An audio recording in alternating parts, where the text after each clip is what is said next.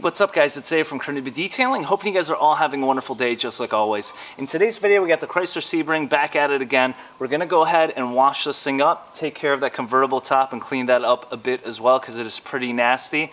Besides that, guys, if you haven't watched the previous videos on this vehicle, I'll put the links in the description below as well with my Instagram, so go ahead and follow me on there so you can keep up with everything else that's going on and also some giveaways as well in the process. Besides that, guys, remember to leave a thumbs up and also remember to subscribe as well. So let's jump into the products and tools that we're going to utilize to go ahead and take care of this vehicle today. Alright, guys, so let's jump into what we're going to be utilizing today when it comes to products and tools. First things first, guys, this lifetime table I've been really falling in love with. Been using it for a good minute now, and the foldable ones are really nice because if you are mobile, you can take this pretty much anywhere with you, fold it up, throw it in your van, truck. They're pretty lightweight and gives you ample room to go ahead and throw all your products and tools on while you're on the job, and they're pretty sturdy and balanced as well, coming from the bottom to top after you're putting all your tools and products on them, okay? But generally speaking, guys, I got both of my totes over here with pretty much all the products I use on a regular basis. We're not going to be using all this today. The main things we're going to be using is I'm going to be using Steph's Citrus Degreaser, okay? I got to mix 50-50 in this gallon over here,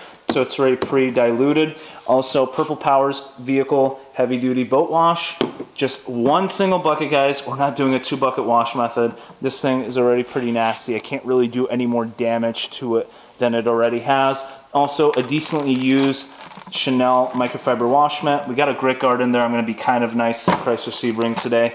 And then also a vacuum. You're probably asking yourself, why the hell do you need a vacuum if you're going to go ahead and wash the car? Well, I'll show you in just a second why we're going to be needing and utilizing this vacuum throughout this wash process before we even start the full detail, okay? Besides that, guys, of course, I'm probably going to be using a bit of Optimum No Rinse here and there, some tire gel, things like that. Kind of deciding if I'm going to use a water base or if I'm going to use bare bones to go ahead and do the tires and things like that. And then when it comes to the polishing process, we're going to be doing that in a later video. So make sure to stay tuned and subscribe so you can see the exact results that we achieve on the Chrysler Sebring, okay? Because this thing is pretty bad at this point in time. Just trying to improve it slightly so we can go ahead and sell it in the near future, okay? Alright, guys, just like always, I'm going to show you the condition of the vehicle prior to the wash process.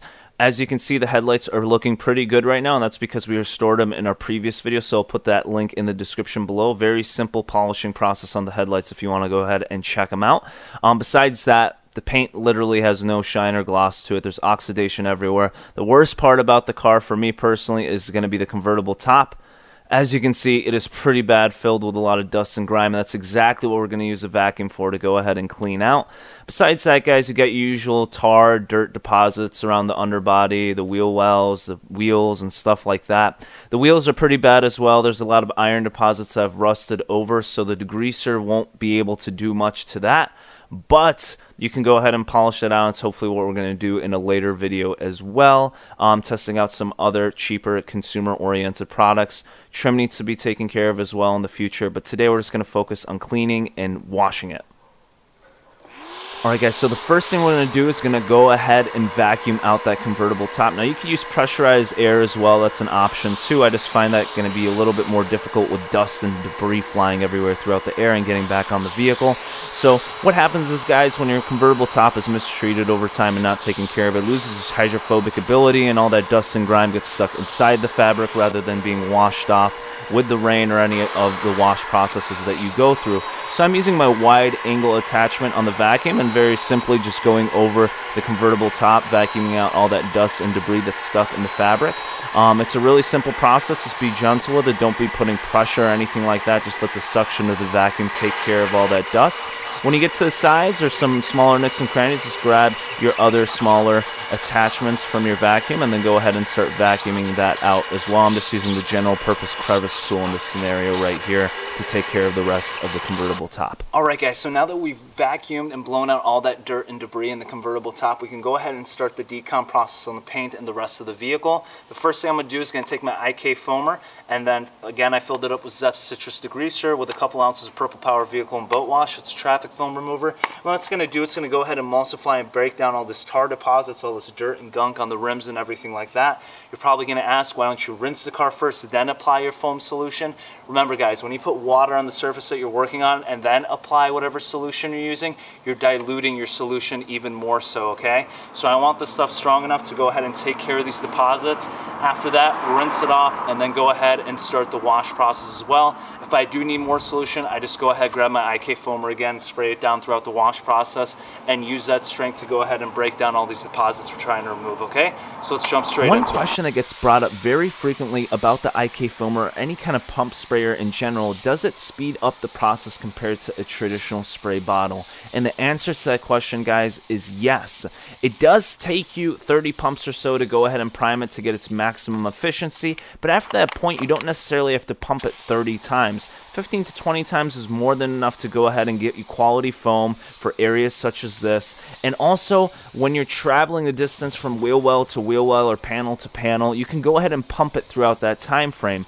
To get this amount of foam and solution on the surface with a traditional spray bottle, number one, your hand's going to be hurting afterwards, and number two, it's going to take you a lot longer to get this type of solution and foam on that surface, so please keep that in mind.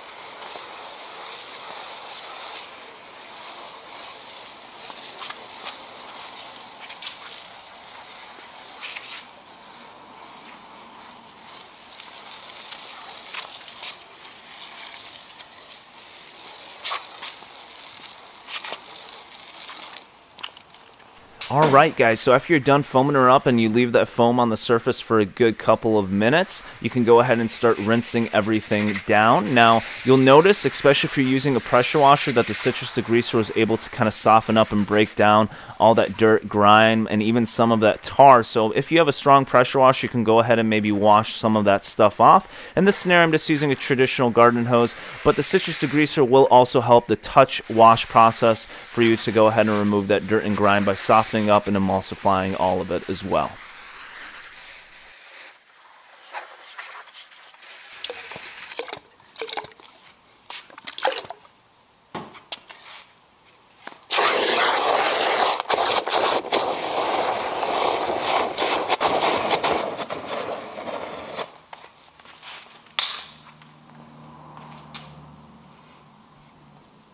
Alright guys, time to go ahead and wash her up. So the first thing I like to do is go ahead and lift up those windshield wipers so we can get into nooks and crannies at the bottom of the windshield. But besides that guys, like always, start from the top. I'm going to go ahead and agitate the fibers of the convertible top the best I can to get a pretty good clean. But also after the wash process, we are going to use a brush and some cleaner to go ahead and clean it off to the best of our abilities, because we are going to try to add some type of protection or fabric sealant on the surface of the convertible top after we're done in a future video. So we're trying to get it as clean as possible at this moment in time. But besides that guys, nothing fancy, only one bucket. Obviously if you have some big chunk of rock or dirt in your wash mitt, go ahead and rinse it off with your hose. But besides that, just go ahead and wash the vehicle starting from the top, working your way to the bottom. And if this is your first time watching my channel, you're probably thinking to yourself, who is this hack using only one bucket and a wash mitt rather than two? Please do remember, ladies and gentlemen, this car literally only costs a few $100. We are just trying to add a little bit of pizzazz, get it cleaned up on the exterior to the best of my abilities without using too much resources, too much time, and too much products as well. Again, we are also trying out some more consumer-oriented methods and products too, so keep that in mind. But my main focus at the end of the day for this car is actually going to be the interior, because that's pretty nasty in there, and that's one of the main things that a car buyer is going to look at when it comes to a used car, especially with this age and condition, is how clean is the interior that I'm going to be spending the majority of my time in. Alright, so please keep all that in mind, guys. Traditionally, I use 2 buckets. Traditionally, I take my time and do everything very methodically when it comes to the wash process. But when it comes to this car, guys, it's already as bad as it can get, to be honest with you, when it comes to its painted surfaces. So it's not really a big deal for me at all. Alright guys, so after utilizing your soap solution, go ahead and rinse it off. I'm just using a standard garden hose. If you have a pressure washer, might make life a bit easier getting some of that dirt and grime that you missed with your wash mitt. But at the end of the day, guys, you don't need too much when it comes to a simple wash process like this. Just a garden hose, your soap, a bucket, and a wash mitt is more than enough. But please keep in mind your expectations as well when it comes to this type of method. Alright guys, so we went ahead and washed the vehicle. Next thing we got to do is go ahead and clay it. I'm going to use a synthetic clay pad or disc. You can put this on your DA or your rotary as well. I'm just going to use it by hand this time around. I find it a lot easier that way. I know where I am and where I need to go to next and where I left off as well. Going to be using the same soap solution that I washed the car with. And then after that guys, we're going to go ahead and take the rims, tires, and wheels and go ahead and degrease those and clean those off as well, okay? Let's get straight into it. Now you guys have seen me use the disc clay pad in a previous video, but specifically on the Harbor Freight dual action polisher. I'll leave that link in the description below. But today I'm going to be using it by hand. I find by hand you can get that tactile feel to know when you're finished with that part of the vehicle and then move on to the next. I really like that. And if you haven't already used a synthetic clay pad or brick or something like that, please give it a go. The initial price point's a bit more expensive than your traditional clay bar, but I'll tell you what, it's going to last you a lot longer than a clay bar, and if you do drop it, you can go ahead, rinse it off, and reuse it over and over and over again. I would say typically on a clay pad like this, you can get about 10 to 15 cars out of it, depending on how bad the vehicle surface is. Obviously, this one's going to be pretty gnarly, so after this vehicle, I'm probably going to toss it because I've already finished about 8 or 10 vehicles with this clay pad specifically. But the guys' process is really simple. Straight line motions, go ahead back and forth. You'll soon see the slickness that you'll be able to feel on the vehicle surface after a few passes, and then you just go ahead and move on to the next part of the vehicle. Alright guys, so we're back to the convertible top over here. So remember at the beginning we went ahead and vacuumed out all that dust and debris so it doesn't get soaked into the fabric and make this part of the detail even harder for us in general, okay? But right now we're just got our regular horsehair, you can use boar's hair or whatever, detailing brush. This is something that I typically use on leather. So it's not too tough, it's pretty soft, something that you can use on leather or fabrics like this. And then also just a fabric cleaner. In this case, I'm using diluted woolite. Again, guys, this stuff is super gentle on fabrics, leather, things like that as well. So, and super affordable and value-oriented and effective. So, first thing I'm going to do is spray a little bit over here on the brush itself, and then go ahead and spray onto the fabric as well. Now, you can go ahead and use degreaser, all-purpose cleaner, whatever you need, but generally speaking, I just want a light cleaning now. I don't want to go too heavy with the degreaser and then get it all over the paint and things like that as well. So I'm going to go ahead and just lightly spray it.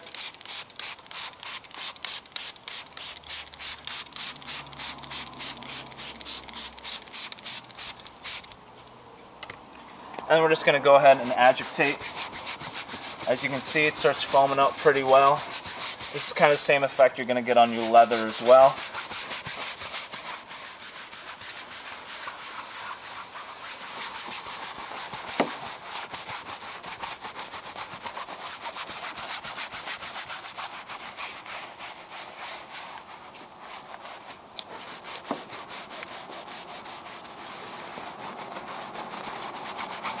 Just like that. So go ahead, continue this process, and then after just a little bit, go ahead and flush it and rinse all this stuff out. Remember to also rinse it off of your paint as well. You don't want this stuff dwelling on your painted surfaces, trim, or on your glass as well. Okay, so flush out the roof and then also the paint and the rest of the body of the vehicle as well, all right? Alright guys, so the next thing I'm going to do is go ahead and dry off any painted or glass surfaces of the vehicle. Now the towel I'm utilizing for this is the Car Wash Terry Weave towel from the Rag Company. Now this towel is super affordable and also very versatile as well. You can go ahead and use it on the inside and also the outside of the vehicle like I'm doing right now. And it's super impressive to see a towel of this nature go ahead and tackle a vehicle of this size when it comes to drying it off. It is a great towel to go ahead and just throw in your glove box or in the compartment of your motorcycle or something like that, just for a quick clean. Or it is an amazing towel for professional detail to go ahead and tackle all the door jams on a vehicle with just one towel alone. I've really fell in love with this towel. I've been using it very frequently on both the inside and outside. And if you want to save 10% off, you can go ahead and check out my bio on my Instagram, link in the description below, tag on the screen. So go ahead and check that out and save 10% off on some of the best detailing towels in the industry. Alright guys, so the last thing I'm going to do is go ahead and degrease the tires and rims. I'm still using the IK foamer to get that abundance of foam in solution, but this time I'm going to be using Purple Power inside of it instead of our citrus degreaser.